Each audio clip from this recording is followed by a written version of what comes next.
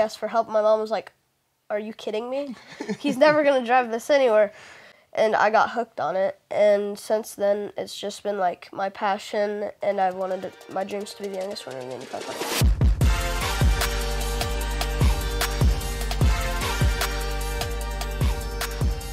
Welcome back to another episode of The Burn. I am Ben Newman, and this couldn't be any more special for me. My buddy, Elliot Cox. This is one of my youngest friends. This is also, believe it or not, you guys are going to hear an amazing story. I don't even know if I can call you a client, but one of my youngest clients, somebody who's embraced mental toughness in his life, an absolutely incredible story on the racing track and off the racing track. So a lot of times, I don't necessarily do a lot when it comes to bio, but to be as impressive as you are at 12 years old, I have to share some things. So Sarah Fisher Hartman Racing just signed Elliot as the youngest professional race car driver in the country, arguably one of the youngest professional athletes in the country, which really falls in line with your dream, which you told me years ago when we shared the stage in Indianapolis at one of our events, that he wants to be the youngest to ever win the Indy 500. Now, in addition to that, if that's not enough, you've had the Indiana State House of Representatives honor you. You've had the Senate honor you for Indiana. And you also, which I think is so incredible, your fight to raise money for dyslexia, right? I mean, you are a special young man, Elliot. And that fight for dyslexia, one of the things I recognize is I know you've been part of charitable events that's raised tens of thousands of dollars. But you decided you were going to do a pull-up challenge. And we're going down to my workout room later. I'm going to put you up on our beam. And that pull-up challenge was the most pull-ups you do in 15 minutes. Right? So I want all of you adults watching to think, how many pull-ups do you think you could do in 15 minutes? Now, Elliot ended up doing 160. Okay, I think that's more than I could do in a 15-minute period of time to raise over $2,500 for dyslexia. So one of the things that always impressed me about you, it's actually your demeanor, it's the way that you shake a hand. It's like you are one impressive little dude. And I remember that when I had the opportunity to talk to you for the first time when your father called me, who I've been friends with for over 10 years, your dad called and said, my son is a kart racer and he's one of the best in the country. I mean, you've won 9 championships. You've represented Team USA. It's incredible what Elliot Cox Racing has now become.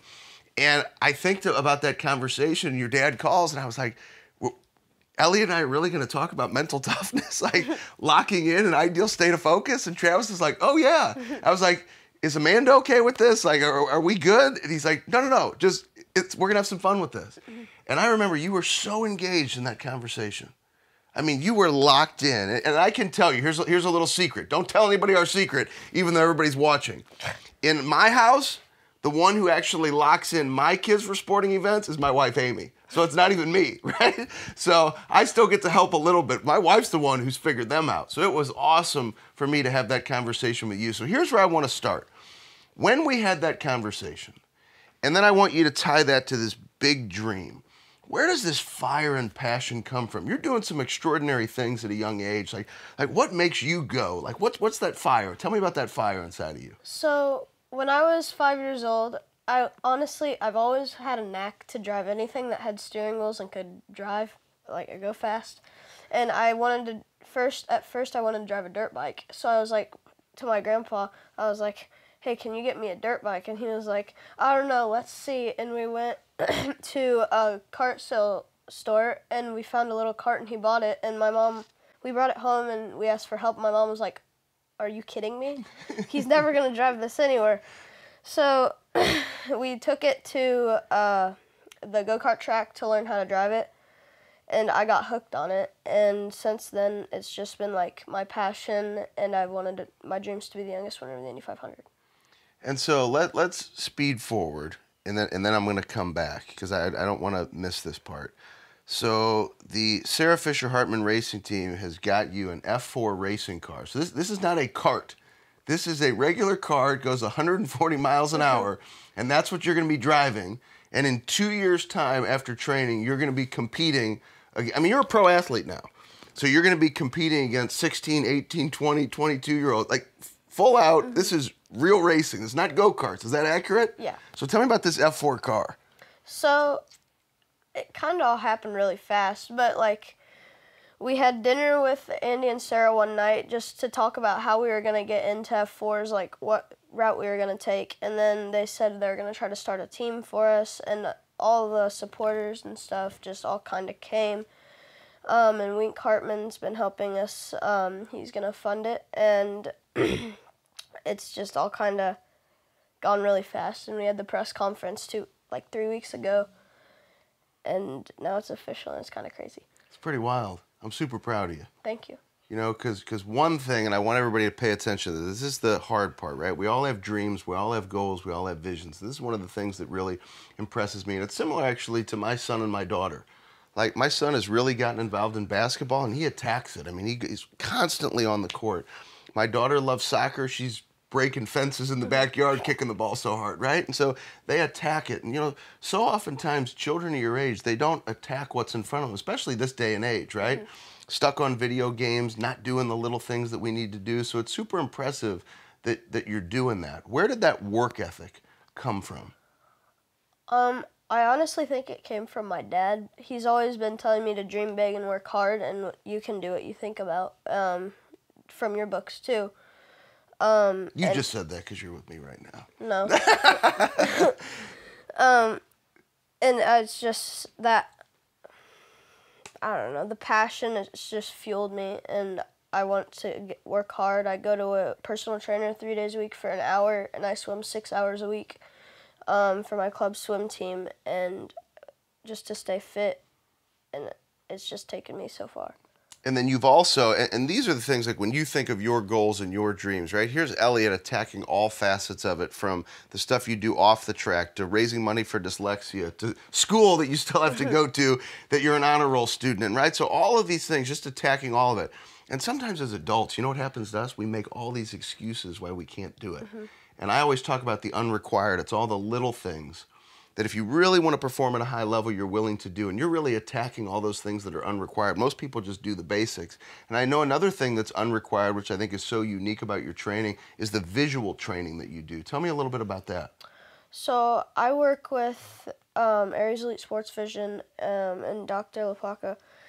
They help me with my reaction time, so I don't drive into crashes just because. And my dynamic vision, so I can see where people are, my multiple object tracking, so I can tell, like, if we're going 3 wide, I can tell where everybody's at and how it's gonna go, like, turn out. And it's helped me a lot because, like, before I started with him, I would just drive into random crashes and be like, I had nowhere to go, when I clearly had a route over there that I just didn't see. Incredible. So in all of the answers so far, you've mentioned your parents, you've mentioned, right, finding that passion with Grandpa, you've mentioned a strength coach, mm-hmm. You've mentioned the doctor that's helping you on the visual side. I think you're realizing at an early age that even though you're one man in that car, right, I'm going to call you a man, a little man, you're one man in that car, that it takes a team to really accomplish a lot in life. So tell me about the importance of team and just the love and the support that you've been getting. What does that mean to you? It means so much because if you have a great team surrounding you and people helping you and that are on your side, you can go so much further than if you think it's all about you and you can do it all by yourself. Then you're gonna, like, it's gonna be all overwhelming, and you just need all those people to help you, and it'll just take you so much further. That's awesome. It's very cool. Now let's talk about something. So that first phone call we ever had. Mm-hmm. So we talk about your emotional trigger, which I had shared with your dad. I said, this is, it's kind of a complex strategy, and it's a 5-point strategy. And those of you that have the mental toughness playbook, it's actually in there now. And I got to make sure I get you a new copy of the playbook since we just added it.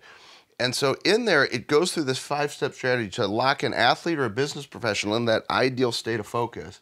And I read, I couldn't help, down at the bottom of your bio now, it talks about the importance of visualization before a race. Mm-hmm. So tell me about what you think about it, because I was super proud. I'm not going to lie to you. I was smiling ear to ear reading that's helped you out so much. So tell me how important it is for you to see and to visualize that race before it actually happens. So it just helps me. I always when I'm in my helmet sitting before we go out on the track, I always visualize how I think it's gonna happen, how I know it's gonna happen, and you just think about it continually. Think about the best feeling I've had on the track, like winning the biggest race, and I just feel that, and that's how I'm gonna feel it later on in the race, and then I just think about all that, and then it just kind of all goes out and happens. That's awesome. So you've won a lot of races, over 100 races. You've won 9 championships, 1 national championship. You've competed and you've raced for the United States. Now you're one of the youngest professional athletes in the country. I'm going to do a little visualization for you. Here's what I thought about. One of the main things I wanted to ask you. Mm-hmm. You are going to raise a lot of money for dyslexia. Mm-hmm. You are going to help. You are going to raise millions. Like what you've already done is only scratching the surface of what God is going to give you the platform to do because of how you embrace and you show up every single day. And I think you can handle that. Thank you. Okay? I think you're going to raise millions upon millions upon millions upon millions of dollars. So tell us about dyslexia and how you overcome that challenge in your life and how much it means to you to really have become a voice at such a young age for dyslexia. So I got diagnosed with dyslexia when I was 6 years old, and my dad has it too. He noticed that I was having some of the same issues that he had when he was my age. So I got diagnosed. I got to meet Justin Wilson, who was dyslexic, and he was an Indy car driver. He sat down with me and told me that people are going to call me stupid and dumb, but not to let that get to me and just continue powering through it. And when he died in a crash, I wanted to carry on his legacy, and that's how I thought I would do it. I was going to start a charity. And since I've started it, I raised over $78,000 for dyslexia. It's incredible. Tell us the name of the charity so everybody can look it up. Driving for Dyslexia. And we'll make sure that we get information out in the caption, the Driving for Dyslexia, and just ways for everybody to stay connected with you. But here's one final question I have for you. And then I'm going to tell you something that I wanted to tell you for a long time. Okay.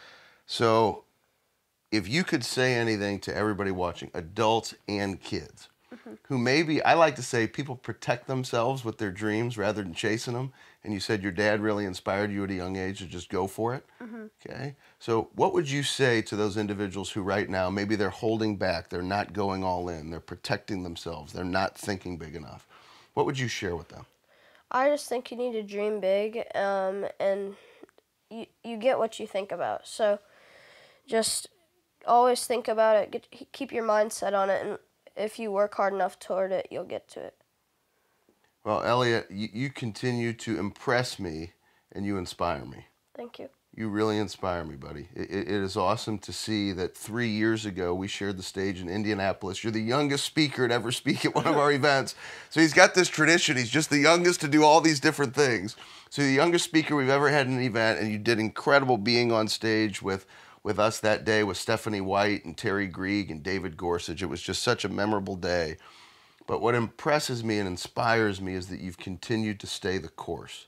So stay connected to that burn that lies inside of you, right? That passion for speed. It sounds like you got that need for speed, but also that passion to make a difference. I'm super, super proud of you. And I guess we can call you my youngest client, huh? Yeah, I guess so. All right, let's keep attacking, buddy. I appreciate you. Thank you.